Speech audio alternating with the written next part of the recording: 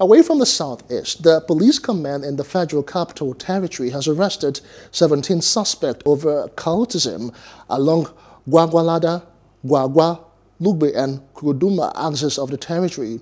The police public relations officer in the FCT, ASP Mariam Yusuf, announced this in a statement on Sunday in Abuja. She said the arrest of the suspect was in line with the command's commitment to rid the FCT of criminal elements. Yusuf said the suspects were arrested between the 5th and 9th of April by police operatives from the command anti-cultism unit during coordinated raids and patrols. She said that the suspect had confessed to being members of Vikings and Arobaga confraternities terrorizing the areas. Hope you enjoyed the news. Please do subscribe to our YouTube channel and don't forget to hit the notification button so you get notified about fresh news updates.